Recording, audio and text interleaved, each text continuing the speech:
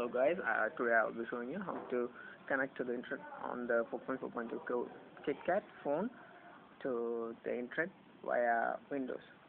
So first just this one, the more internet, Windows 7, Windows 7.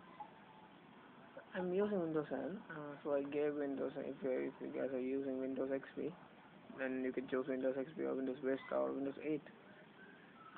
So open network and sharing and go and take this change adapter. Take that local area, right click on it, properties.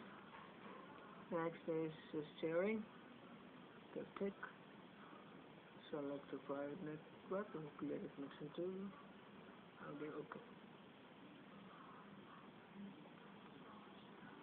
Okay.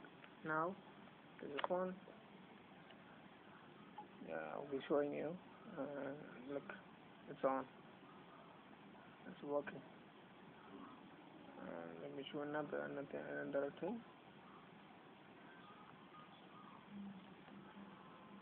If you're using broadband connection, it will be really fast. Yeah, you see that.